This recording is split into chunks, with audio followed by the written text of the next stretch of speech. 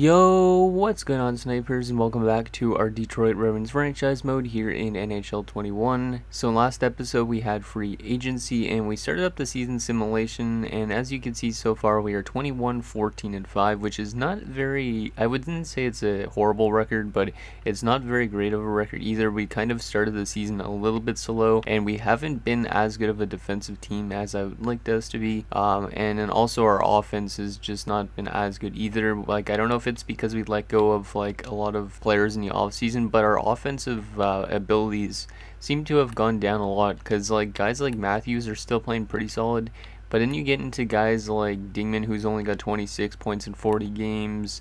You got Tucker, who's only got 15 points. Like, a lot of guys are under assimilating so far this season. So I don't know what really the problem is, if it's the lack of offense or if it's just this defensive pairing between Larson and Ramjasingh, which is a combined -18, while every other pairing has been pretty solid, I would say, by comparison. So we are going to be making a couple of trades, probably at least one trade in this, to try and get our team being back to playing pretty good. I think we are going to be trading away Ramjasingh because his value is pretty high, and he also doesn't fit our top 6 pairing at all, and I don't think he will ever crack the top 4 if we were to get him there. And besides, he's not a really good fit for the top 4 or top 2, so we will probably be trading him away in this episode to try and bolster our defense a little bit more. As well, we could play Sean Bertuzzi in that spot if we want to, that type of thing. So we do have 2 comments to go over before we get into the trades, and well, we won't, I don't know if maybe we'll make a trade already and then we'll still sim the rest of the season and not went up. So we do have 2 comments to go over before we get into simulating more and making those trades.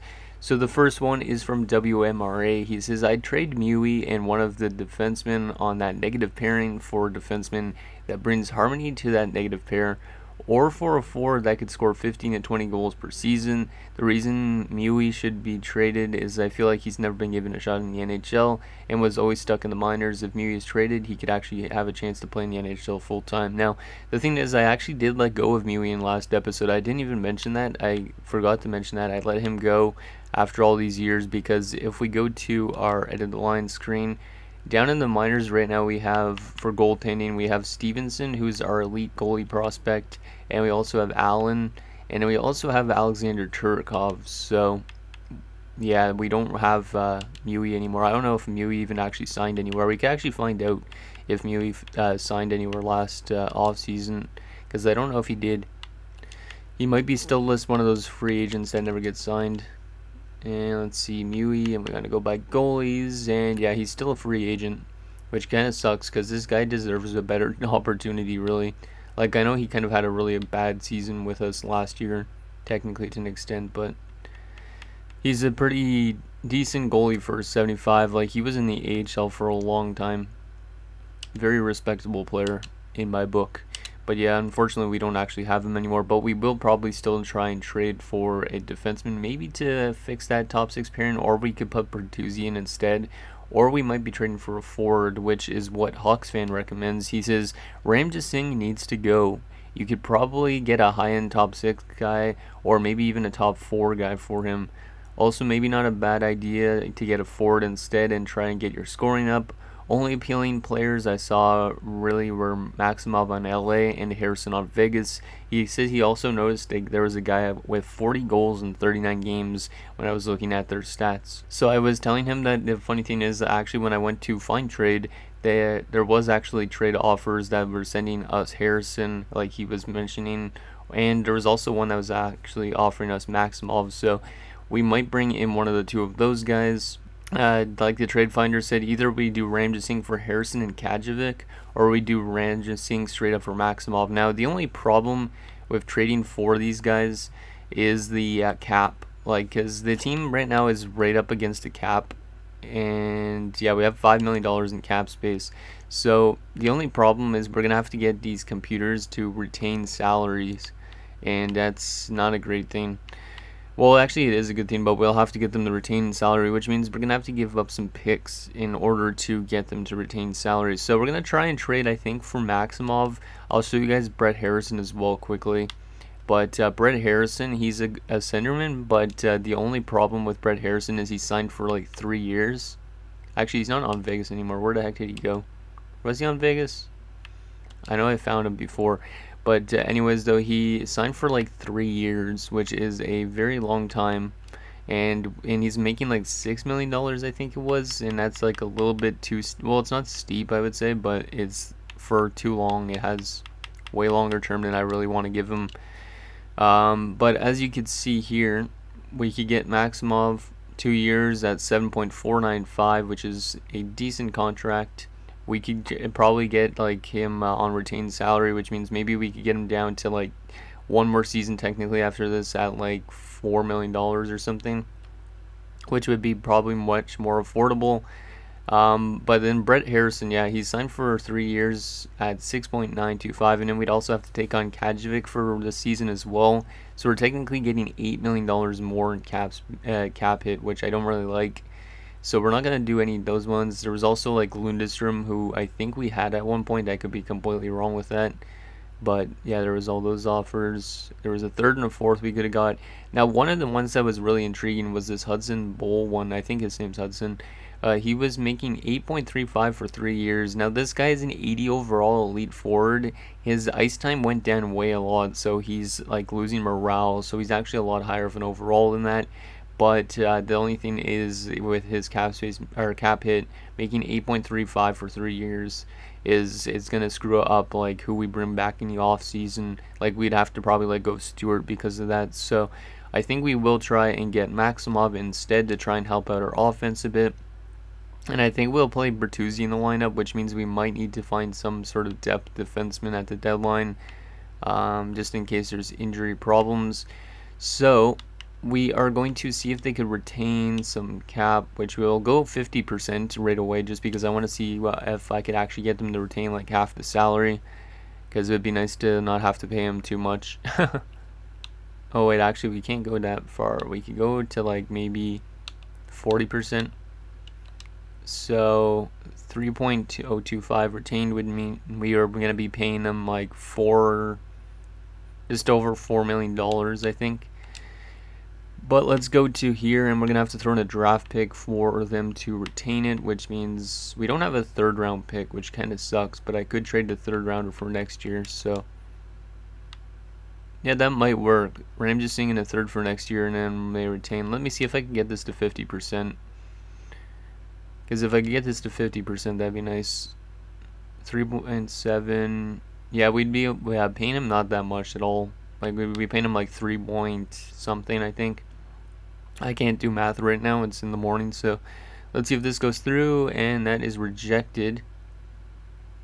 You're not comfortable retaining that amount of salary. What if I threw in another pick into this deal? Like, what if I threw in a 4th rounder for next year as well? Rejected. So they don't want to retain that much salary, so we'll try and talk it down by 5% each time and see if they would do it. So let's try 45%. Are you guys okay with that? Still not willing to accept this deal. How about 40%? Because I really need to get somebody on a budget-friendly contract, because I don't want to be letting go of somebody like Stewart in the offseason. 40%, and that is still rejected. We might have to try and give up a 2nd rounder if they want to actually do this. 35%. Let's see, guys, is that good? Still rejected, my god. I've never tried to actually play with the retained salary type of thing. 30%? Is that gonna work? Nope. 25% would put this at how much money that we'd owe him. We'd be still paying him like 6 million almost, which is a decent amount of money, but we could try that. Still rejected. We might have to give up a 2nd for next year, but I will try and raise this back up again, because we do need, like I said, some more offense, like Hawks fan was mentioning. Let's try and get this up to 40%. I'm not giving up our 1st rounder. 40% rejected. Damn, it's hard to get computers to retain salary in this game. 35%, come on. My god, we might not be able to get Maximov. Like, I really would like to get him, but it's just a cap hit, which means we might have to figure out some other trade for Ram to Singh. Still rejected. Would you go down to 25%? How about this? Rejected. Still not enough for you.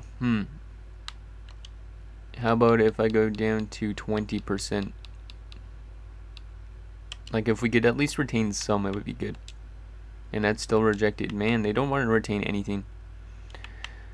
I guess they know it's a bad contract. So we could always try that Brett Harrison one with Vegas.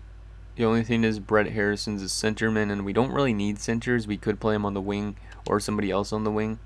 So it's not the end of the world, but we'll try Brett Harrison. Actually, we'll try getting Brett Harrison. Yeah, we'll retain his salary to 50% as well. Even though he is signed, well, I guess he's signed for 3 years or 2 more seasons technically after this. If we get him on a 50% contract, that'd be good.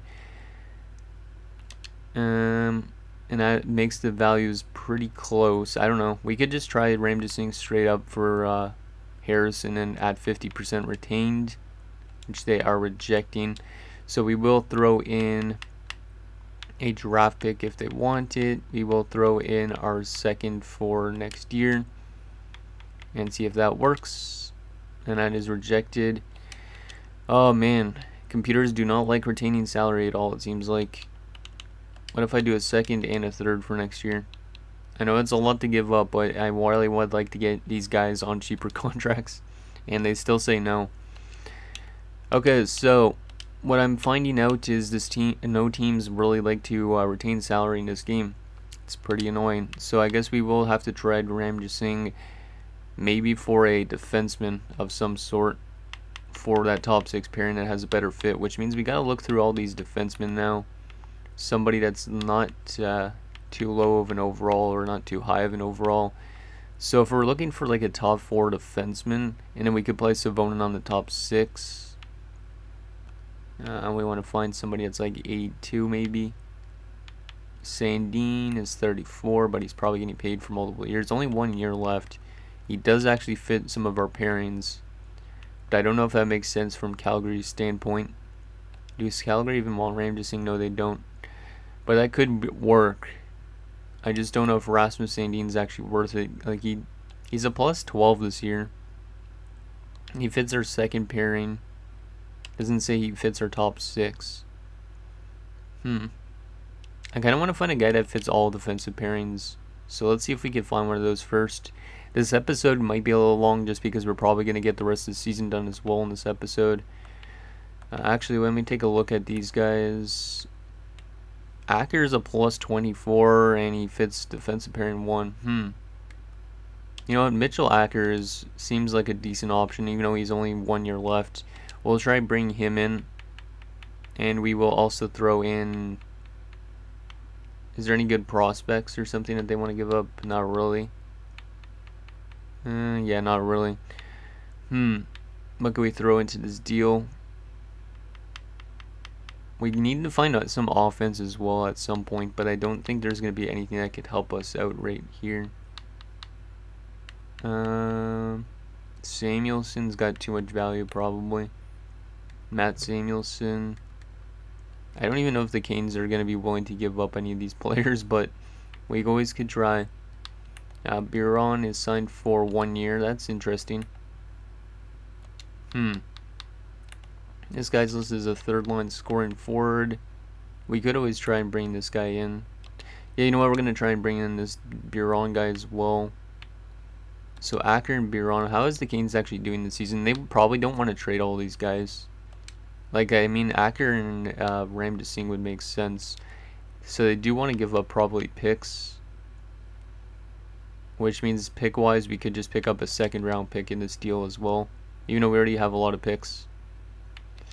I don't know if we could be actually able to get a second, but we could try and throw in like our third for next year, and then we're just basically moving up a little bit. So Ram Singh in a third for Acker and a second that should go through. Yep, and that's accepted. So we changed up our defensive pairings a little bit. Like, I could have looked for offense, but I think Acker is going to be a good defensive defenseman to help us out. We are going to have to call him up from the AHL. So there you go. And we're going to put him into our top 6 pairing, which means Bertuzzi's still going to be depth, but it does give Acker a chance, and he actually does give it a little bit of a chemistry boost, so that's actually not too bad. I like that. So hopefully that helps out our team play a little bit better defensively. As for offense, I don't really know what the problem is. Like, it's probably just the winger depth or something like that, so we will probably try and address that at the deadline. But for right now, I'm just going to make that one trade because I would like to get a little bit of simulating done. So yeah, let's see how Acker does with his team, and hopefully this team can play a little bit better defensively. Or even, well, actually, weren't we a good defensive team or no? I don't even remember what we were good at, if it was good at offense or defense, or we weren't good at anything. But let's go to February the 1st. And like I said, at the deadline, we'll probably try and trade for a good offensive player. We dropped 2 games in a row. That's not good. Kincaid on waivers. This guy's nothing. Not going to claim him. Come on, boys. There's 2 wins in a row. There's an OT loss. And I don't really like our play still so far, but there's a couple wins in a row. As Mitchell Tucker is back to full health, which he is already in the lineup. Vancouver, we lose 1-0. 2 more games left this month, and we lose them both. Yikes. 26-19-7. I mean, we're actually in a pretty good spot right now. We're 8 points above the Buffalo Sabres, who are out of the playoffs, and we are 6 points above the Blue Jackets, who are out of the playoffs. So we are kind of fighting for that last playoff spot to an extent, but our team is improving, it looks like.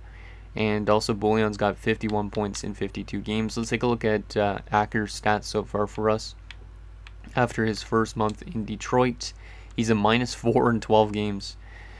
Come on, Acker. You're a +24 in Carolina. I don't know if it's because Carolina was a good offensive team or what, but I'm hoping that you could keep the puck out of the net a little bit better than that. Let me actually make sure he's on like the penalty kill lines and stuff like that. So we will take out... I'm going to take Biggs off the penalty kill. Because, yeah, we're going to just take Biggs off the penalty kill. Because Biggs is an offensive defenseman. Doesn't make sense to have 2 offensive defensemen on the same penalty killing unit. So we'll go with something like that. But yeah, I don't really know what we could do for offense. Like, we're going to have to find somebody with like 1 year left. Like, I still would like to get our offense going. Like, if I go back to proposed trade, is there any other good like forwards that potentially we could pick up? Like, let's sort by overall.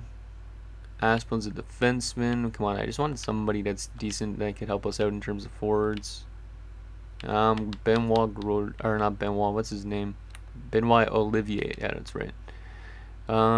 Those guys have multiple years left. Connor McDavid with the 1 year left contract. I did say bringing in Connor McDavid in the offseason would be nice,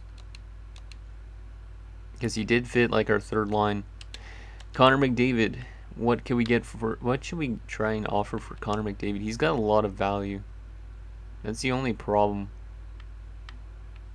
They do want Acker, who's one of our top 6'4" prospects. Draft pick wise, they do want picks. Okay, so what if I took the Carolina pick that we just got and our own 2nd round pick? Detroit would be over maximum salary cap. We'd be over by how much though?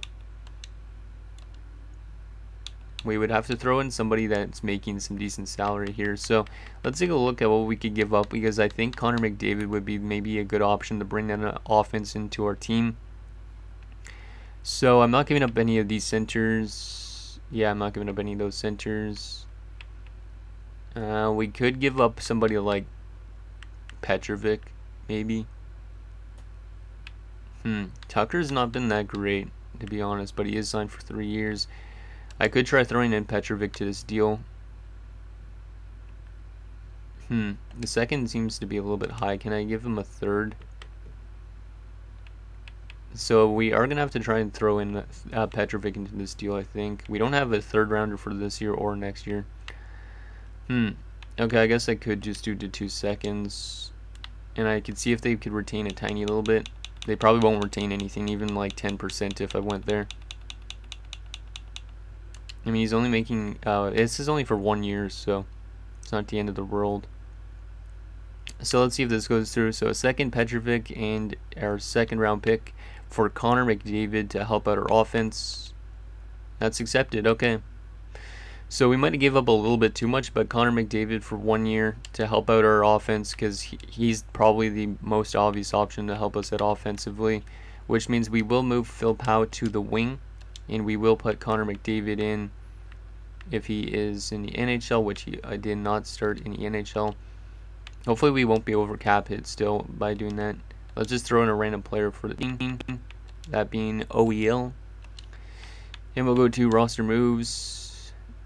Yeah, I don't think we'll be over cap with Connor McDavid, right? No, we will be.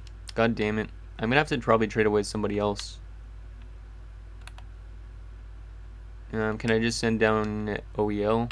No, I cannot. Yeah, I'm going to have to trade away somebody. But I don't know who. So we need to trade away somebody that's making like 1 point something. Which in that sense, who's making something that I don't want? I don't even know if this is a really good smart moves to do, but we're just trying to figure out something because this team really needs to start winning. Who's making too much money? I could get rid of, what is it, Tucker. 1850, that's a little bit expensive.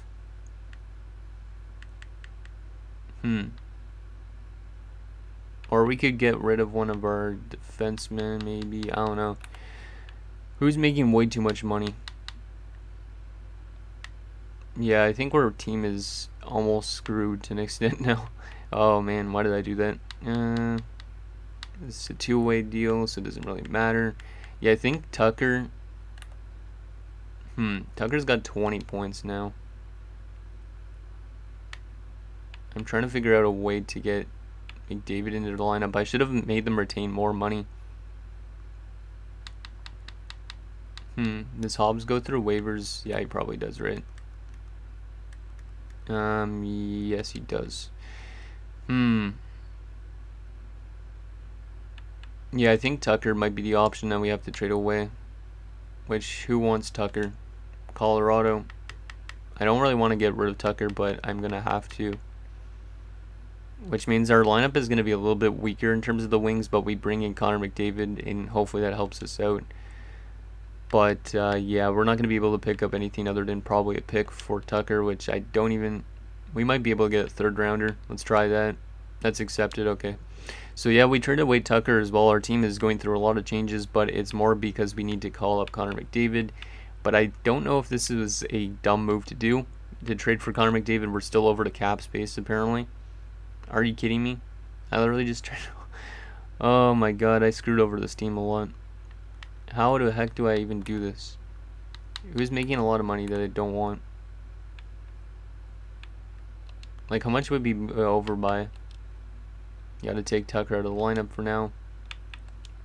Throw in Hillis. It doesn't say we'd be over cap right now. If I go back from this and go to roster moves, can I call up Connor McDavid, or is this game just bugging out?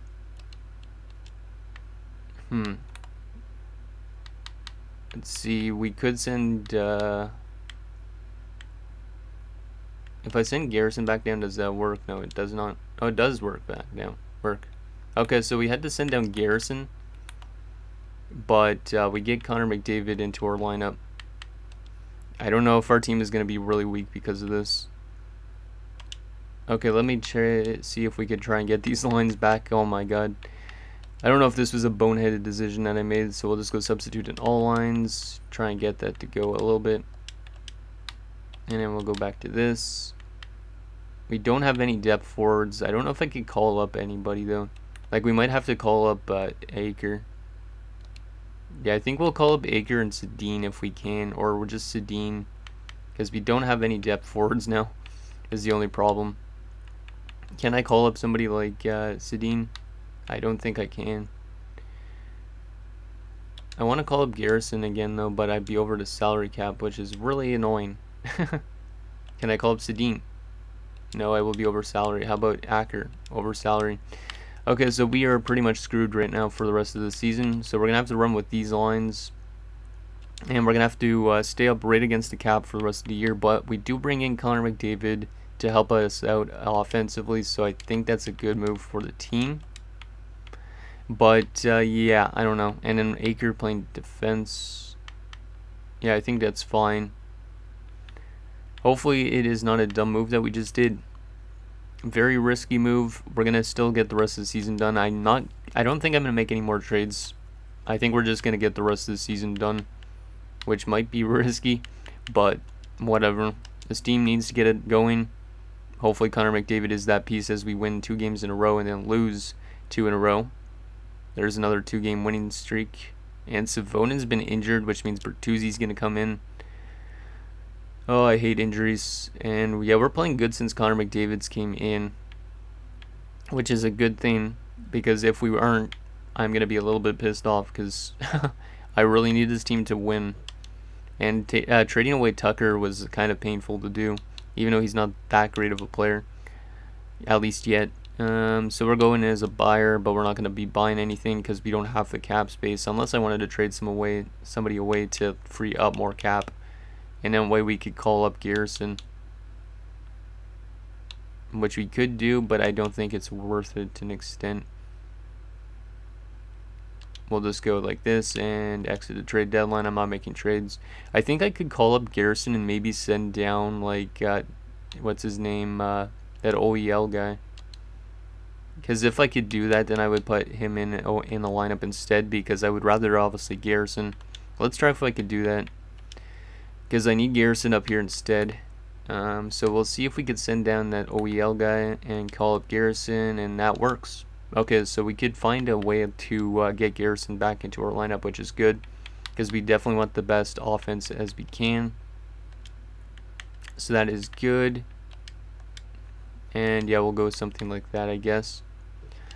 Okay, so our team is set and ready to go. Let's get the rest of the season simmed. Bullion is actually killing it now. He's over point per game. He was under point per game last time we looked, I think. Let's get the rest of the season done. And hopefully this team makes the playoffs, and hopefully Connor McDavid helps us out in the postseason, because he's going to be retiring probably at the end of this year. So he's kind of just a rental piece to try and get us that Stanley Cup win. Koch is back for Grand Rapids, which is good. So we will take out OEL. I don't know why he's playing defense, because he's not a defenseman this one. Come on, boys, keep winning games. There's a loss to the Islanders. We lose to Columbus. Oh no, we've lost 4 in a row, and then we beat Buffalo. Yikes, we're still close to missing the playoffs. We are 6 points above the Sabres.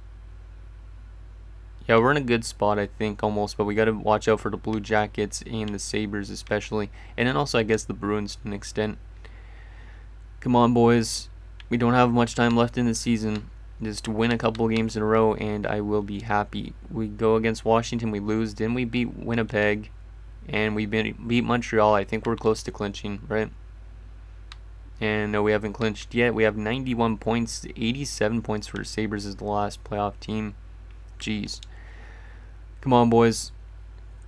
And just win one more game at least, and I think we should be clinching. And we lose to Philadelphia, which is not good. Did we clinch yet?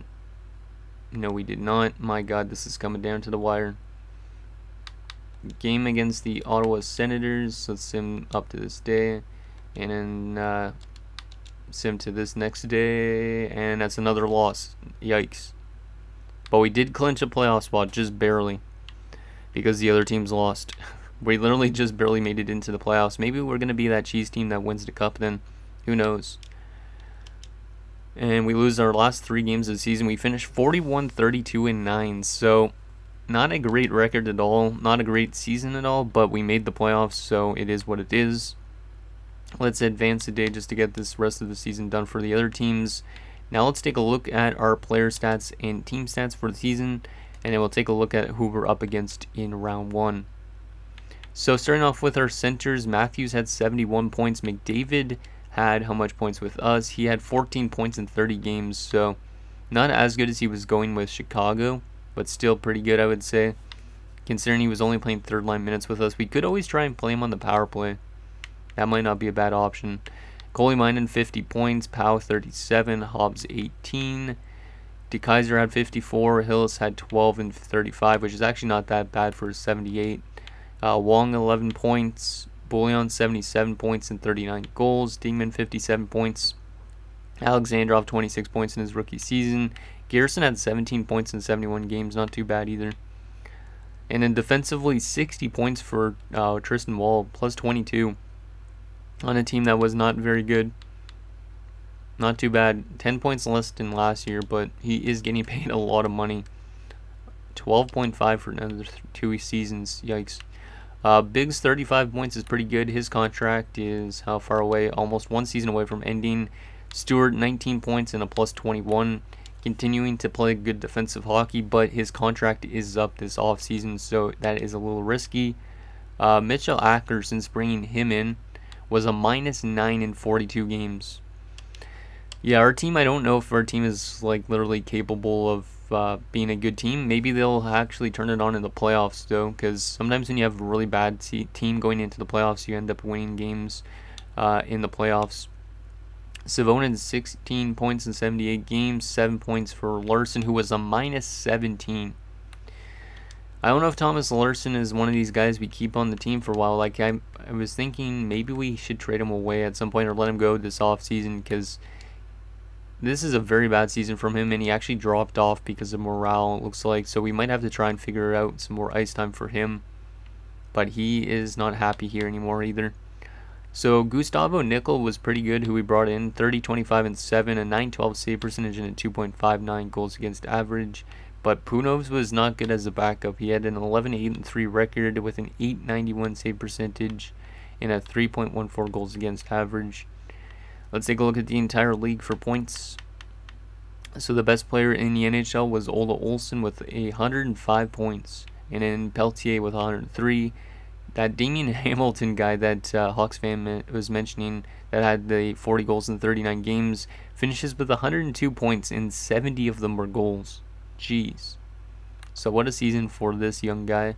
In his 3rd NHL season, picking up 70 goals.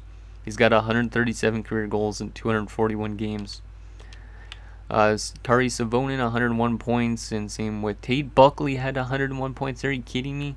This guy was horrible for us, and then he goes to Pittsburgh and he's all of a sudden a really good player. Like, how does he go from 29 points to, well, actually he's averaging a lot more ice time, but still, how does he go from 29 points to 83 to 80 to 101? My God, everybody leaves us and they all do really good. Interesting. How about goals leader? Yep, Hamilton with 70 goals, then Kukkonen with 57. A couple of 50 goal scorers this year. Interesting. Best plus minus is Hamilton with a plus 56. Him, Ratty, and Kotkaniemi are a really good top line in New York. Defensively, the most points, Ryan Merkley with 80 points. Tara Tukin right behind him at 79. Best goaltender this year for wins was the Rangers goalie in Cedric Boyer with 46 wins. He was tied actually with Emmanuel Huberdeau of the Canucks. And look who else was up there, Rohan House.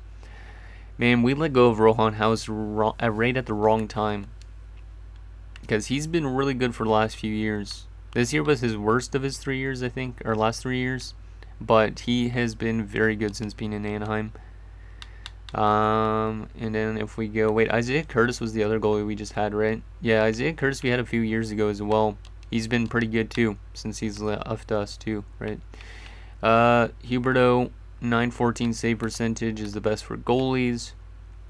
Best goals against though in the NHL, Gustavo Nickel had the best goals against in the entire NHL. Wow, that is actually really impressive. So I guess we were actually a better defensive team than stats look like. It's just our offense couldn't get it done. Huh, interesting. Didn't expect to have the best goals against for a starting goalie. What about the best rookie for points this year? It is Doug Pogge, 54 points, and then Trevor Parent and Dallas Chan. Okay. Let's take a look at those team stats just to see what we did well at, and then we'll take a look at who we're up against in round 1, but I don't know if this team is going to win the playoffs at all. Like, we could just go on a tear like we did last year and get to that conference finals, but who knows. So in terms of the entire NHL, we finished 13th best with a 41-32-9 record. Goals for per game, We were one of the worst offensive teams in the league. We were the third worst offensive team, and we made the playoffs. So yeah, our offense definitely needs to be a bit better, but luckily for us, we have one of the best goals against in the entire NHL at 5th place. So we're just a really good defensive team, even though Larson was a minus like 18 or 17 or whatever it was. It's just our team is not scoring enough goals since losing guys like Svechnikov and whatnot. So we need to figure out our scoring for next season, I would say, at least. Power play percentage, we had an okay power play, but it was still near the bottom, 19.3%. And our penalty kill at 81.9% is one of the best in the NHL. So we're a good defensive team, not a good offensive one. And we struggled going into the playoffs, which is not really a good sign. We were better on the road than we were on home ice as well.